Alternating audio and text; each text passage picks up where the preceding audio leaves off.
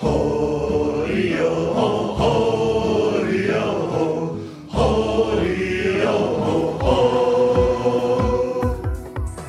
Hello and welcome to a special bonus episode of the Spouter-Inn. I'm Chris. And I'm Suzanne. And longtime listeners might recall that a few months ago, we had a special bonus episode right at the beginning of the social isolation related to COVID and coronavirus, where we spoke with a few interesting people about how the stay-at-home orders were affecting them and how it was affecting their reading.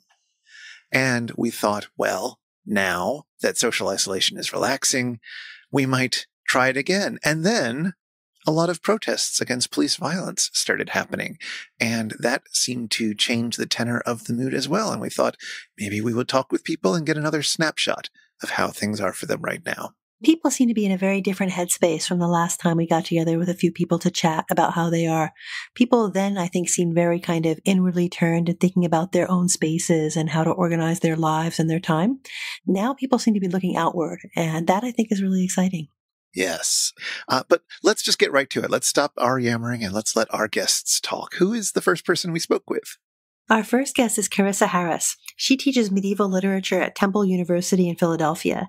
Her research and writing focus on obscenity, rape and consent, medieval gender and sexuality, and long histories of rape culture and misogynoir. Her favorite medieval book is the Book of Marjorie Kemp, after whom her cat is named. Carissa, thank you for joining us. How are you doing?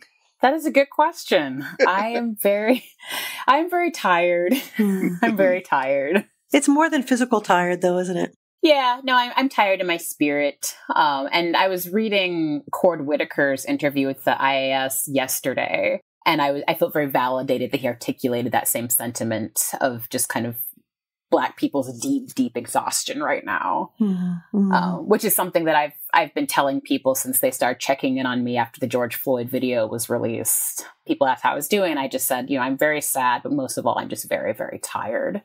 On top of COVID and everything else that's been going on. Exactly. And working from home. And the way people are feeling that in their individual lives. I mean, there's so many layers to what's been happening. It seems like 2020 has been going on for like a decade now. Oh, I know. I think it's a very layered experience for us that we're going to be unpacking for some time to come. I hope with good things at the end of it.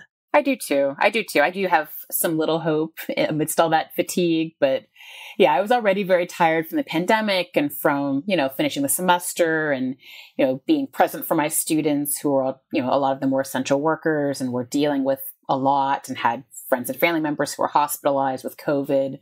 And then after that was finally over, then did this on top of that. So yeah, I'm tired. And I think those of us teaching in the spring term where there was that sudden move to online and, as you were just saying, caring for your students, supporting them not just academically, but as human beings, you kind of end up putting yourself last. Yeah. And I wanted them all to succeed and I wanted them to be able to complete their work. And I was constantly struggling to figure out how I could support them best and be most flexible while also making sure that everything got done in the end so that everyone could pass. And so that took up a lot of energy and space. And the reading you were doing was reading their work and reading the work stuff, I suppose. Yeah. Although I did start once the pandemic hit and once we were online constantly, I forced myself to read for a space of time before bed every night, which is a practice that I've always loved doing, but kind of have gotten away from since I started teaching. And so after, once we were on screens constantly, I needed to read just to give myself a break and also to unplug from the news and from social media, just because it was not helping my stress levels to be lying in bed scrolling my phone and seeing all the horrible articles about how we're all going to die. So I put away the phone before bed and I brought a stack of books onto my nightstand and I started reading then. So that has been very, very restorative. Some people have been talking about returning to books from their past and others have been talking about reading things that are new and fresh and push them in different directions. And I was wondering which one of those or both have been on your mind. I've been doing both, to be honest. In the last couple of weeks in particular, I decided that I was only going to read Black women, with the exception of R. Eric Thomas, who's a queer Black man. But I've been reading lots of Black women. I've been reading Bell Hooks's work on pedagogy. I've been reading Paula Giddings's comprehensive, super long biography of Ida B. Wells. I returned to Audre Lorde's A Burst of Light and other essays, which I've read before, I've underlined and annotated, but that has been really refreshing and sustaining to read that. And also Camille Acker's short story collection, Training in School for Negro Girls. I've been returning to that as well. More nonfiction than fiction, it sounds like? Or That's a good question. I like fiction. I was actually a fiction writing minor in undergrad. But I find myself usually reading more nonfiction than fiction. And when I do read fiction, I usually read short stories because those are digestible. You can read them before bed. And I don't because otherwise I will stay up for hours reading a novel. That's the problem. And I can't do that because I need my sleep. So short story collections are ideal because then I can just read one and then go to bed. So the semester, is the semester over for you at this point? It is over. I filed grades on May 9th. They are done. Oh, okay. So it's been over for a little while now. All right. That means you haven't been in contact with students while things have been setting off lately. No, although I did see a photo of a student in our local newspaper at a protest carrying a sign with a Malcolm X quote. So I emailed the student and was like, hey, I saw you. Hope you're doing well. But otherwise, no, I haven't had contact with students since all of this. And if I were teaching, we would definitely be talking about this and students would be, we would also be discussing the historical roots of anti-Blackness and racism, which we typically do in my classes, especially in the British Literary Survey class. We typically read The Mask of Blackness, The Irish Mask at Court, Queen Elizabeth's edicts expelling symbolically expelling Black people from her realm. And we read about English anti-Semitism in the Middle Ages. And so all of that is really useful for students to make sense of what's happening now. But since the semester is over, I think it would be even more exhausting if I were teaching while doing this, just because it takes a lot of emotional work to be present and be engaged and to kind of talk through students' feelings and my feelings and everything. I'm sure you've had this experience before where you've been teaching a subject and the news has caught up with it, let's say. Yes. Or it's felt extremely relevant. I guess you could have two or maybe more feelings about that, but it could be either really exhausting because you're thinking about it and then you're thinking about it harder and then you're dealing with it and dealing with other people's emotions around it. Or is it cathartic to have that space where you can focus your frustrations about the news? It can be useful. I mean, I remember in early December of 2014, when it came down that there'd be no charges against the officer who killed Michael Brown. And that was also when the Eric Garner video was circulating really prominently. I did talk to my students explicitly about those events. And it was really great to hear their thoughts and to hear them, have them listen to each other. Because one of the things I love about teaching where I teach is that my students come from a range of perspectives and backgrounds and experiences, places in their lives, their range of ages, professions. A lot of them are parents or caregivers. And so it felt very good to be able to facilitate conversations with them about that because they wanted to talk about that stuff.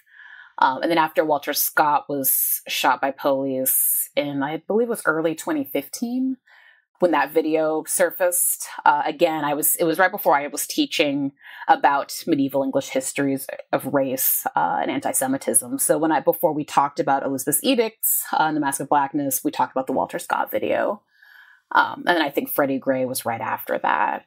So I do bring that into the classroom when it's happening while I'm teaching. And often the timing is really fortuitous, not in a good way. Yeah. But that's perhaps the wrong word.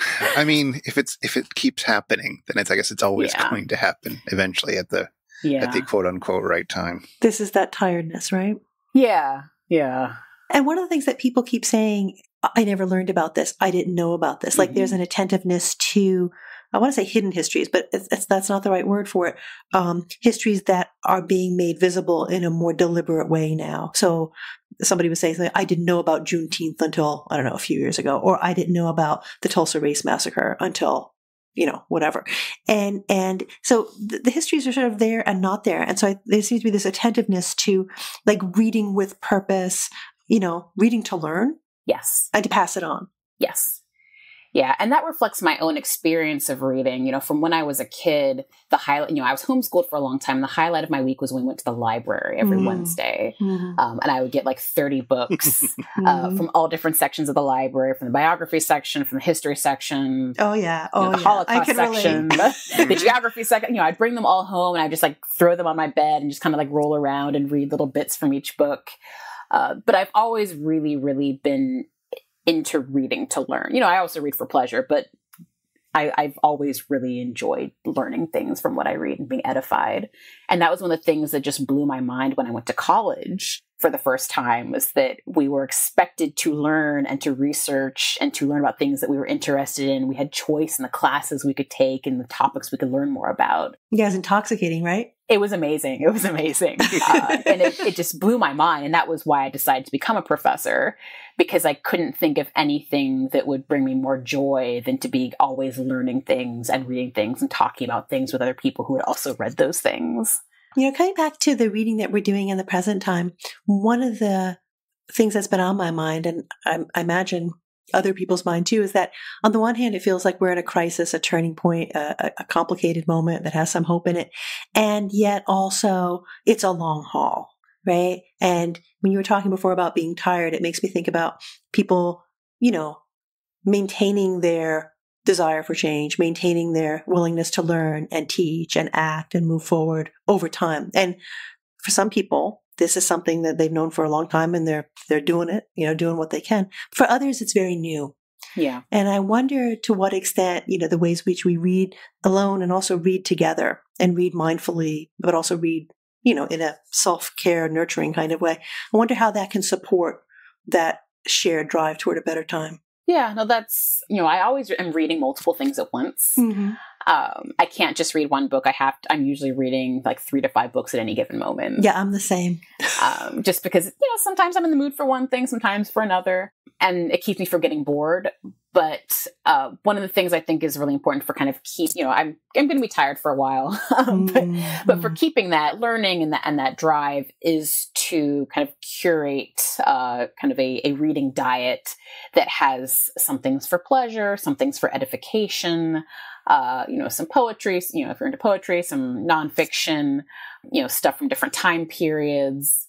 I find that to be kind of helpful and sustaining. So you're not just being bombarded with, like all information about all the racism ever right now. Although for me, in my case, I feel very grateful that my father was very committed to having us learn about Black history and learning not just about the struggle and, about the Scottsboro Boys and about Emmett Till, but also really affirming stories like Sojourner Truth, Marian Anderson, Madam C.J. Walker. And so since I was a kid, I've been both focused on, learning about histories of trauma and of injustice, but also of resilience and continuing to persist and to excel, alongside that. And that kind of created a model for me that I think I've been able to carry forward. Our second guest is Allison Kinney, whose first book of cultural history, Hood, was published by Bloomsbury's Object Lessons series in 2016. She's written online and or for print at The New Yorker, the Paris Review Daily, Harper's, Lapham's Quarterly, Long Reads, The New York Times, The Guardian, The Atlantic, The Believer, and several other publications, and has had 4 notable essays in the Best American Essays from 2016 through to 2019. Allison has taught nonfiction writing at the New School and at Catapult since 2017 and was hired in 2019 as an assistant professor of writing at Eugene Lang College. Hello, Allison. Thank you for joining us. It's great to talk with you. It's great to talk with you. Thank you. So how has the world been treating you lately?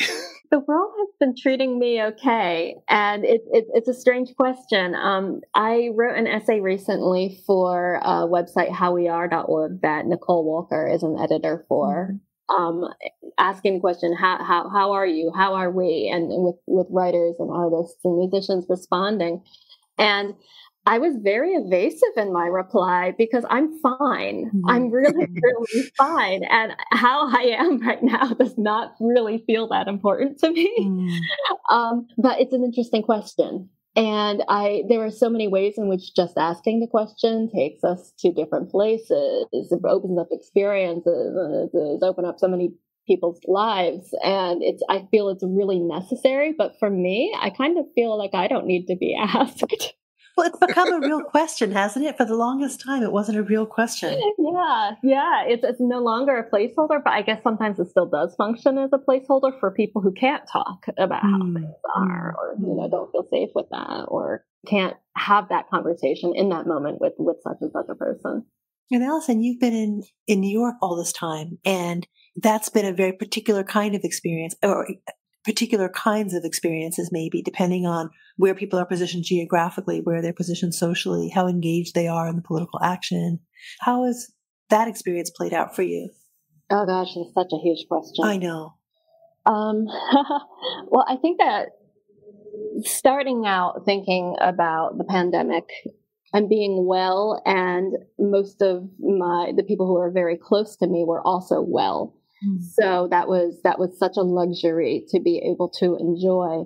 One of the things I knew as a New Yorker and also as a Brooklyner who lives in a majority Black neighborhood was that from the very start, the ways that COVID-19 was working out in New York City had a lot to do with inequities. Mm-hmm. And that was very apparent very early on, especially with who was being required to do essential work, who had to go out into public, who was not able to quarantine, what were the housing situations, and what was the access to medical care. Mm-hmm. Because right away we started hearing stories about people who are Black and who were not being treated and were being, rejected from emergency rooms. And not picked up by ambulances and things like that. Yeah. And so... And a lot of and also I live in a neighborhood that is majority Black, and my neighbors are healthcare workers. So that is something that was very obvious to me just from the neighborhood, even before I started seeing coverage of it in the news. So the fact that the recent awareness of these incidents of extreme police violence and murder has come during the pandemic, it wasn't surprising. It was something that was all wrapped up in the same issues of systemic inequality. And so when people started saying that the pandemic is about racism and that white supremacy is a disease, all of these political thoughts seemed to me to have been very, very present from the start. It wasn't like two things. It was a continuation of the first thing. Since from the very start, we'd been talking a lot about racism and how it worked its way through the pandemic in policy and response.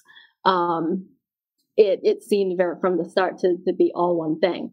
And with that said, like I was saying, my life is very fortunate and very privileged. And so being able to be a bystander or to engage in protest and to have the energy for it and to engage in the conversations is also such a luxury because I am not someone who's high risk of police brutality or systemic racism or the pandemic. And having the freedom to be able to consider these things with attention and with not being constantly triggered by it. It's such a luxury that so many friends of mine don't have. And so there are ways in which I feel like close engagement to the point of exhaustion with the issues, with the politics and with the protests is a requirement for those of us who have the health and the position to be able to do so.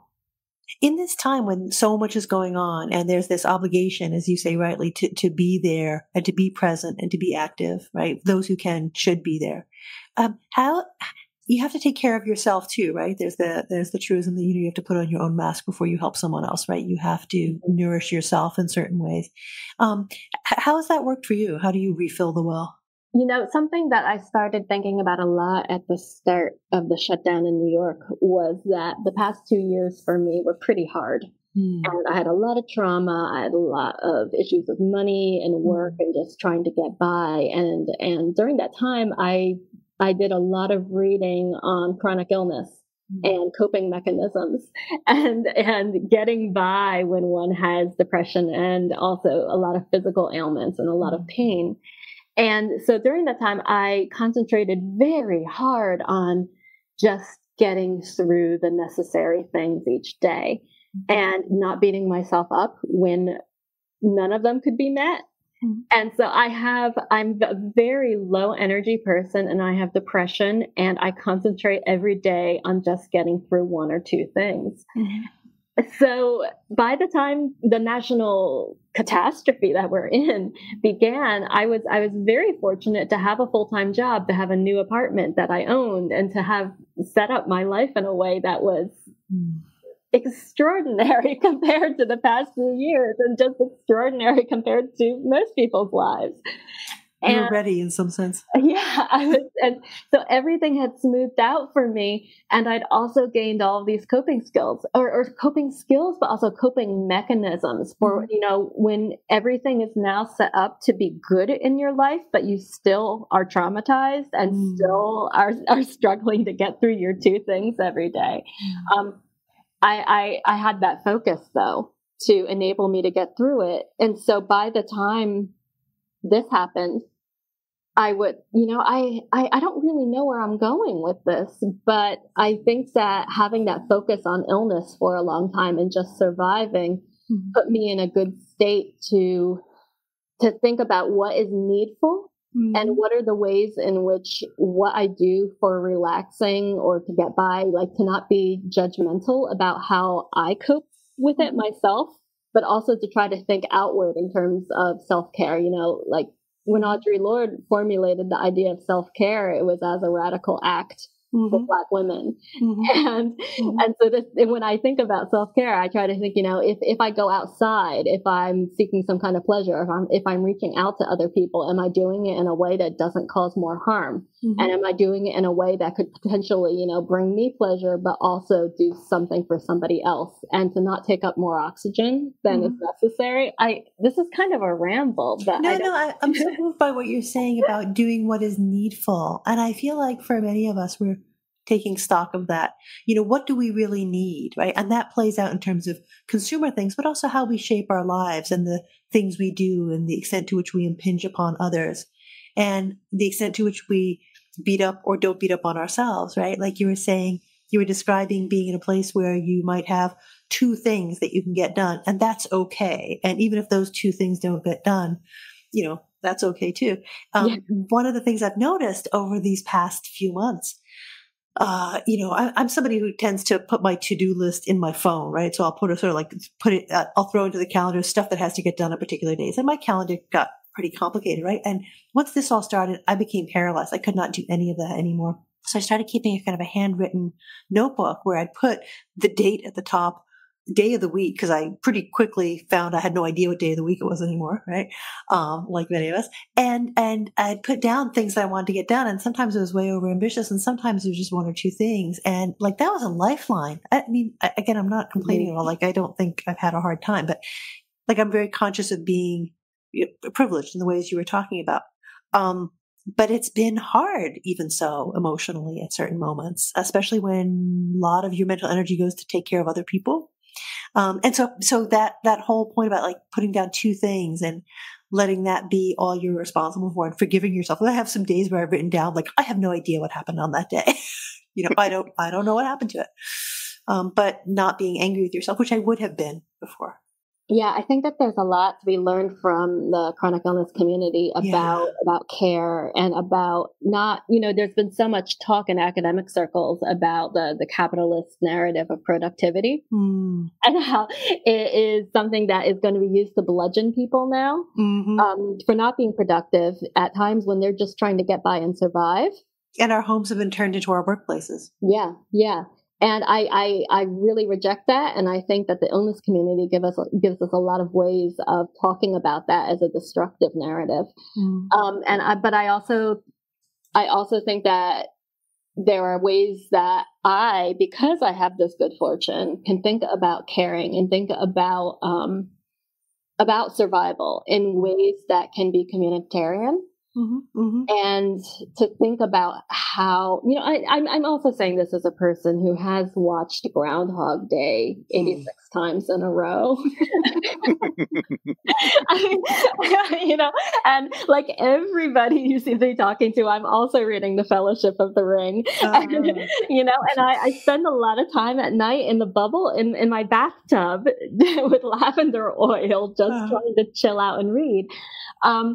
But, that we strengthen ourselves sometimes with yoga or with baths or with eating something delicious to think that when we go out there, when we do reconnect, there are things that we can do that can make things better for other people too.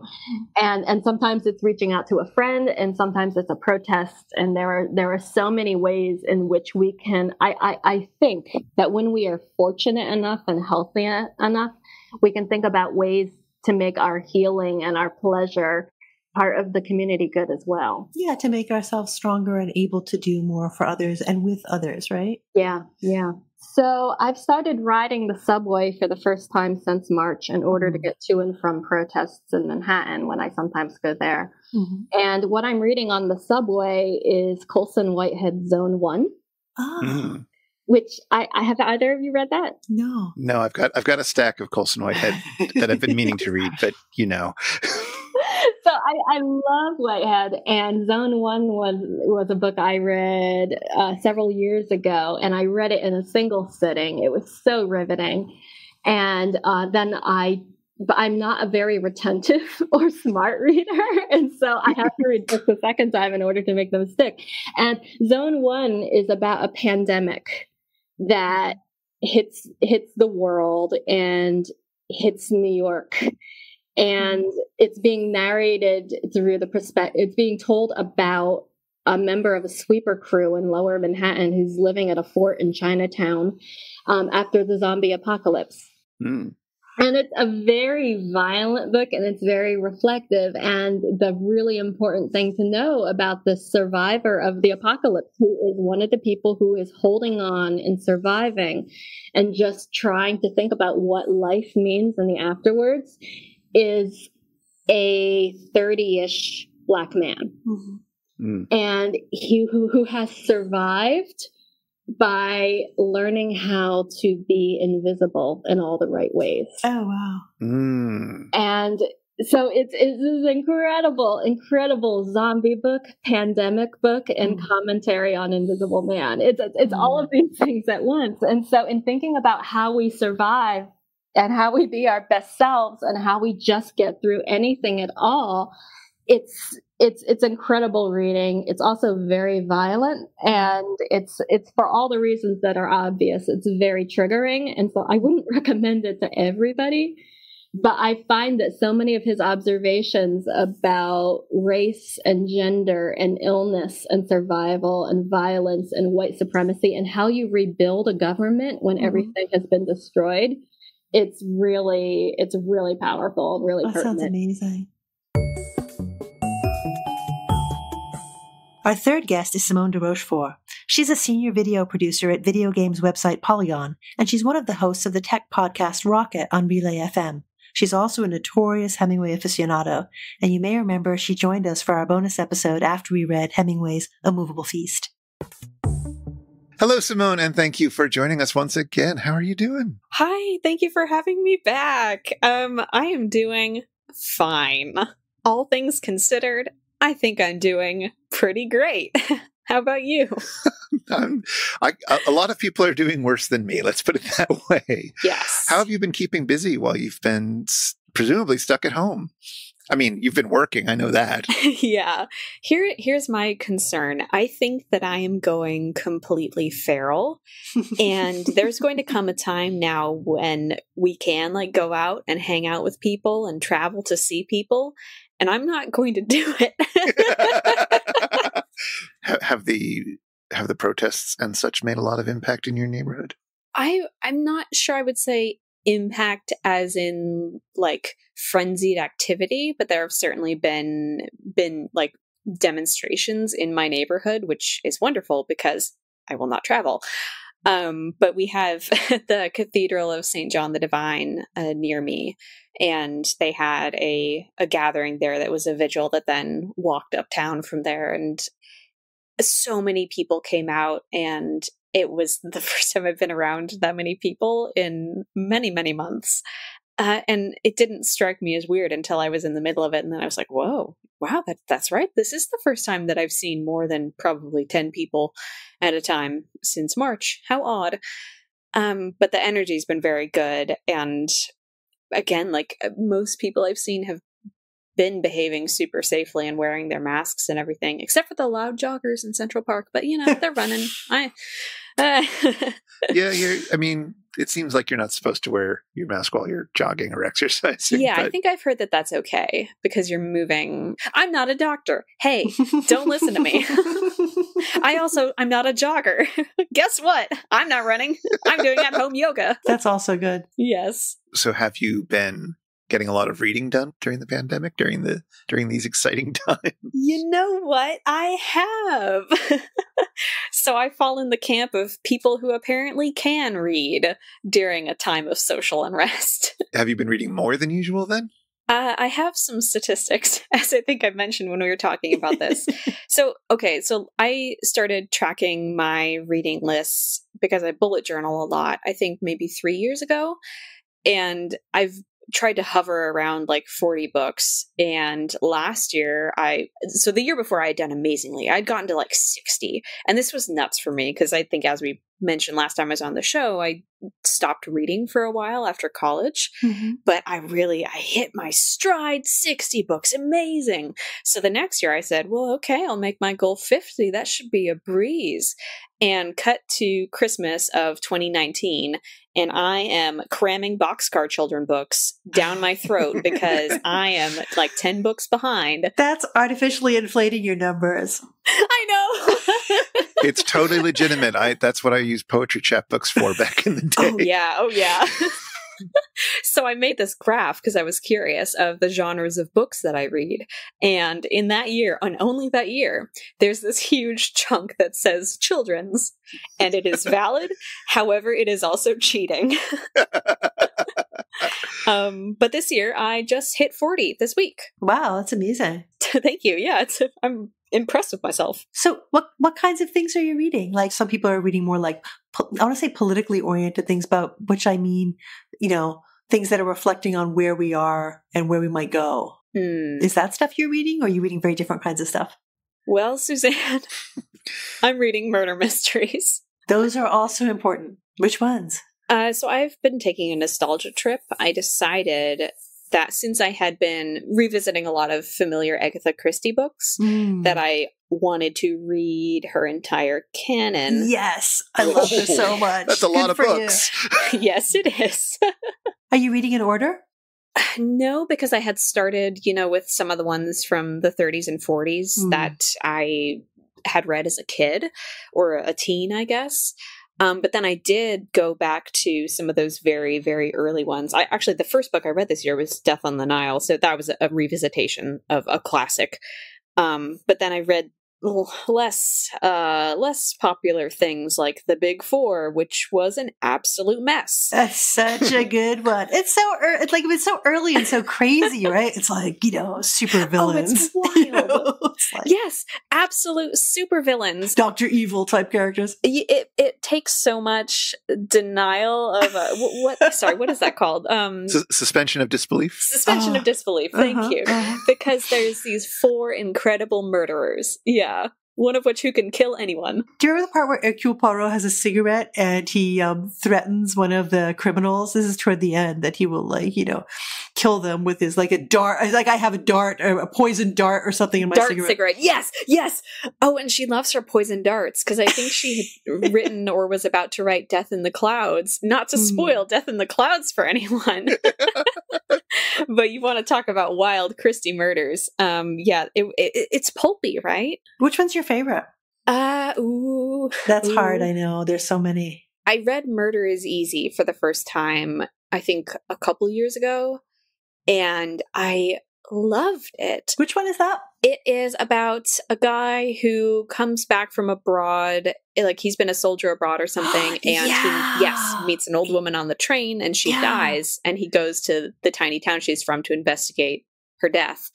And it's one of those ones that has a romance as one of the central plots, and I know Christie hated writing romances. She just did not want to do them, and yet she's so good at making couples. So, you know what? Answer me there, Dame Agatha. I've only read the Agatha Christie novels with the major gimmicks that everyone talks about. Like, well, I guess I won't list them because it's a total spoiler if you don't know, but you probably know what I'm talking about. A list immediately comes to mind. And if it didn't happen for you, go read some Agatha Christie's. I suggested that at one point that we do one. Yeah. Well, we've got a few hundred books on our list of things we should do someday. So, but yes. You were telling me beforehand that you've also been listening to a lot of audiobooks, as I recall, right? Yes, I have. And those are also murder mysteries, but not Agatha Christie. I've been listening to some Louise Penny murder mysteries. And I believe she's a Canadian author that somebody recommended to me on Twitter. And I listened to the fourth one first. It's about an inspector in the Quebec police force, a detective inspector. And most of the mysteries take place in this small town in the countryside in Quebec that is not even on a map. It's so tiny. And the first one that I read, which was the fourth one, I really loved because it has this narrator whose voice like activates almost a synesthesia-esque response in me. It's just like he has this deep, lovely voice that is very comforting. And the people that are in the book are very, like the detective inspector, he's a very good moral person and he believes in the good in people. So it was kind of a comforting listen. And then when I listened to the second one, it was it had elements of like fat phobia that I wasn't comfortable with and awkward racial moments. And I was like, I don't know what happened here, because I've listened to more books in this series now and they're nothing like that. And it was very distressing to get through. I was just like slogging through this second book in the series thinking, what happened to your entire, I guess, what I felt was the moral center of this series? I don't understand what went wrong. So have you been listening to more crime fiction than usual now? And is it just a comfort reading, or is there any, does it work in any other way? Does it feel appropriate for this moment, let's say? I'm not saying that judgily. Are you taking refuge in crime fiction? I don't know, and I've been thinking about it quite a bit, especially this past week, as there are so many conversations around police brutality. And I feel like part of what attracts me to Agatha Christie mysteries a lot is that the character is very seldom a police officer, they're a person. And sometimes the ways in which she contrives to give that person access to a professional investigation are ludicrous. And every time I love it because it's like, I see you cheating and I think you're brave. You're brave to understand that I don't want you wasting my time explaining a logical reason for this random guy to be led into a crime scene. I love this. I don't know. I feel like if I were to start reading another series with professional police officers in this moment, I would feel strange and need to examine that. But murder mysteries have always just been catnip to me ever since I was a kid. So I started reading the Christies before I went into quarantine, but certainly there was no moment when the world got strange and I said, oh, I'd better stop reading about death. No, I want to read about I want to read about ludicrous individual personal deaths. I don't want to read about the apocalypse. I have a question for you. Have you read the Hemingway piece in the New Yorker yet? I was thinking of you when it came out. Yes. Chris knows I was cramming it before this call. Because I thought we might talk about it. How'd you feel? I really liked it. Yeah, I know. I liked it and felt ashamed at the same time. It was really painful. Yeah, I read it literally 10 minutes ago, so please allow this opinion to come with the shiny newness factor. Yeah. But I appreciated how domestic it felt, while at the same time there being that dark undercurrent of all cops are bastards that was happening in the outside world. Right? That was super interesting. That was super interesting. I will not spoil it for Chris, but it's worth reading. Yeah. It's a story that reminds you, like, wow, he's a beautiful writer. Wow, he must have been a huge asshole. To live with. Completely. But, oh my God. I want to ask about your bullet journaling, your reading habits. You said that it got you to read a lot of children's books at one point in order to get up your numbers. But have there been are you analyzing it for other trends, or is there anything else you're hoping to gain from that? Or is it just a fun thing to do? So I think I just started tracking books just to track books and putting a number on that because that's what people do when they track things. And I didn't think about using that data until this year when I looked at my list and thought, 40 books. What a champion I am. It is the coronavirus infection graph, except Agatha Christie is the top, is the peak. And I should flatten that curve. Because I just realized, her books are like candy. You can, as you said, Suzanne, you just devour them. So it's almost like equivalent to reading a children's book, honestly, at the speed I blast through them. So that made me want to then do a genre breakdown as soon as I realized that I was reading so many Christies. So I did end up doing a genre breakdown and then an author breakdown, which is where I found the horrible visual of Agatha Christie peak. And now that we are in this moment of waking up once again for the millionth time to white supremacy and just the lack of Black representation in media, I'm thinking I should probably do a gender and race author breakdown as well. And it would be very disappointing, I think, just scanning this list. But I think it would be like when you're confronted with that giant lack of perspective in the books you've been reading, I think it's a wake-up call. Will hopefully be a wake-up call for me. Certainly just scanning down this list, I'm thinking, yeah. But this is the thing, right? Like, the opportunity to sort of reflect and look at what you're reading and what you're doing. I mean, it's invisible normally, right? Unless you do something like this bullet journaling and actually like look in the mirror, right? And think about it. Yeah. So that's a really good thing, I think. There are lots of Black mystery writers. Yeah, I'm gonna get out there. I'm sure somebody has already put together a Goodreads list for me to just shoop. And in fact, we found a reading list for Simone of African-American mystery writers that was hosted by the Los Angeles Public Library, which you'll find a link to in our show notes. Our fourth guest is Shama Boyarin, who is an assistant professor in the English department at the University of Victoria. He's also the director of the Religion, Culture, and Society program, and his research and teaching interests span medieval literature, with a specific focus on Hebrew and Arabic literature, as well as religion and pop culture. Hello, Shama. Thank you for joining us. How are you doing? As I've been saying to everybody who asks, as well as can be expected, as you know, Chris and Suzanne, we literally live on an island, Vancouver Island. And I've been thinking more and more about, on the one hand, how under this pandemic and under the political situation, things become very, very local, but also very, very global.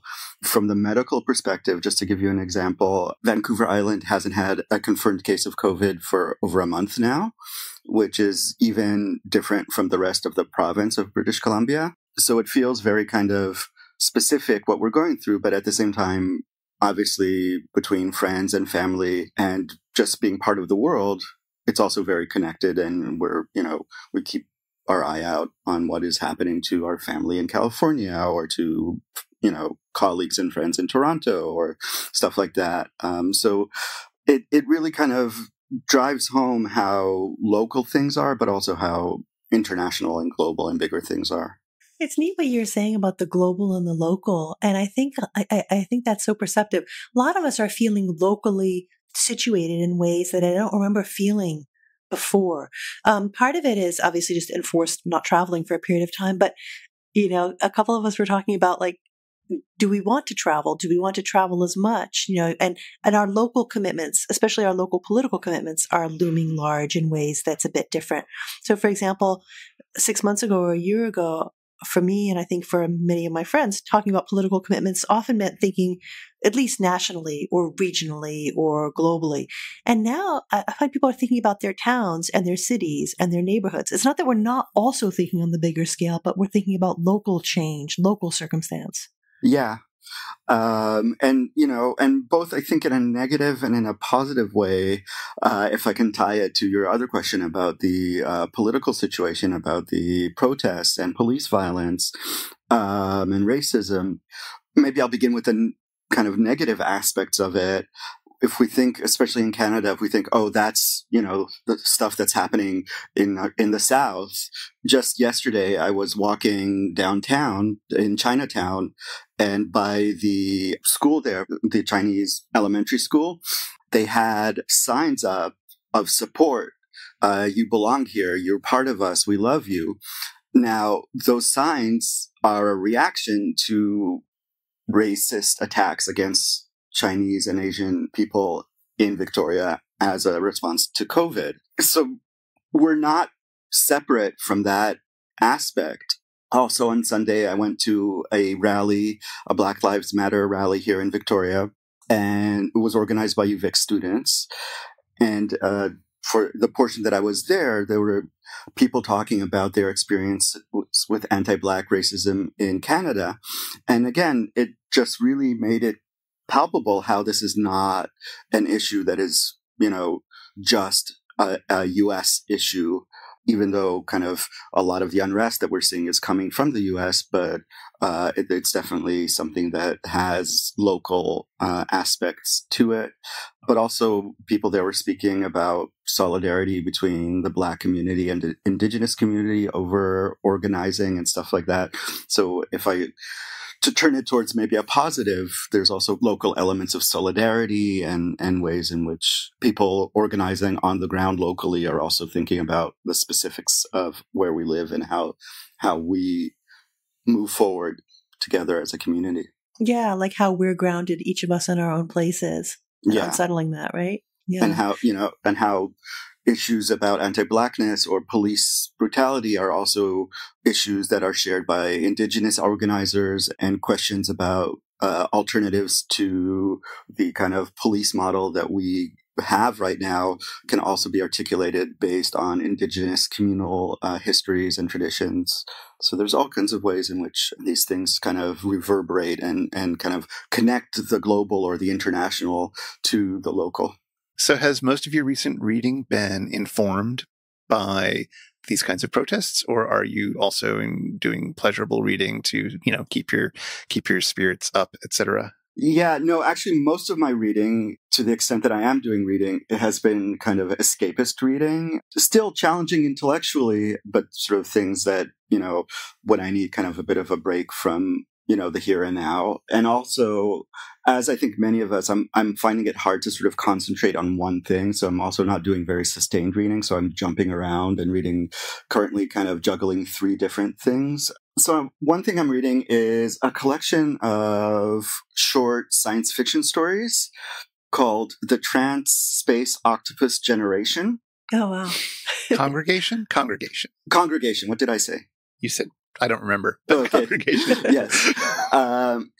The author's name is Bogi Takash, and they were born in Hungary and grew up mostly in Hungary, and then moved several places and now live in the US. And as the title kind of implies, it's speculative fiction. It comes from the perspective of a trans author. They are Jewish, and they kind of bring in, not in every story, but in a number of the stories, Jewish tradition and Jewish perspective in ways that I find really interesting. And it's short stories, so I can kind of read a story, think about it, put it down, and then kind of come back to the collection. I've been really nursing it over a long time, even before this started, just because I'm enjoying it so much and I don't want it to end. And so that's one of the things I'm kind of been reading. That's so neat. You're the second person who said to us that short stories are working really well in this present time. So that totally makes sense. And then, like you were talking about kind of drawing out reading, something that's pleasurable and comforting in some way. I've got a book that I've been reading that way for like months. It's Robin Ward Kimmerer's Braiding Sweetgrass, and I've been just like, I don't want it to end, so I'm just like rationing out, half a chapter at a time. Yeah. And it's really good because it's very serious. Some of the stories are heartbreakingly intense, but it's also, because of its speculative nature, kind of takes you to like places where alien octopuses are intelligent and talking to and negotiating worlds with human beings. And it weaves in quotations from the Talmud with hard science about nuclear waste and stuff like that. Each story kind of implies a whole imagined world that you can kind of, in the short space of it, really kind of sink into. The other thing that I'm reading, and I just started it, basically it's a limited run comic series centered around the Vision. He's one of the members of the Marvel superhero group called the Avengers, and he's an artificial creation. He has a artificial intelligent computer brain. And basically in the series, it's this recurring kind of trope in science fiction of trying to be human and trying to explore human relationships, and things go horribly wrong. And then the third thing that I'm reading is unfortunately not available in English, although I hope that one day it will be. It's a Hebrew novel called Nehemiah, and the author's name is Yaakov or Jacob Meyer, and he's a scholar of early modern Jewish books and early modern book culture. And in his research for his PhD, let me back up a little bit. It's set in the 18th century. During this period, a figure named Shabtai Tzvi appeared in the Jewish world and kind of created this messianic fervor and managed to convince a lot of the Jewish world that he was the Messiah. And he created this big movement and had support, and he was traveling towards the Holy Land. And as you guys know, the route from Europe to the Holy Land passes through Constantinople. So he had to go through the Ottoman Empire. So on his way, he gets arrested by the Muslim Sultan. He's in prison. And at some point, he is offered the option of either converting to Islam, renouncing his statement that he's the Messiah, or being executed. And he converts to Islam. And that's kind of the end of his story, more or less. Some of his followers continue to believe that he is the Messiah and that he only converted in order to proselytize amongst the Muslims. So that's kind of a historical fact.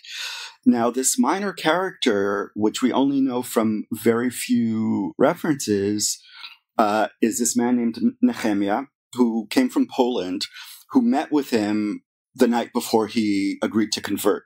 Oh, wow. And we have very little details about him.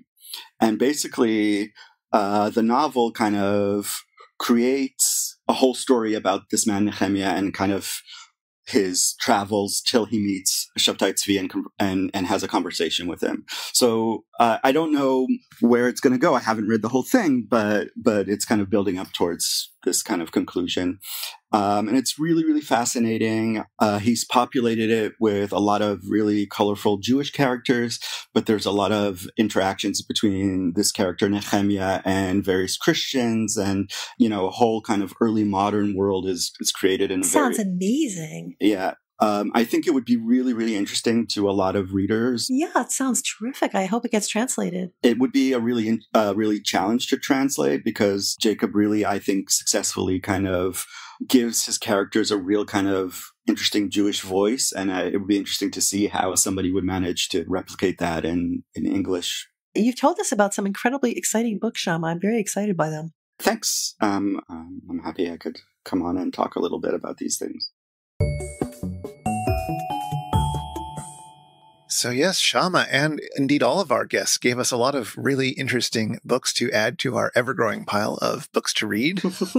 I know, it's out of hand. Well, we'd like to thank all of our guests for being so generous with their time and for talking with us. It was really wonderful to catch up with them and to hear what they've been thinking about and what they've been reading.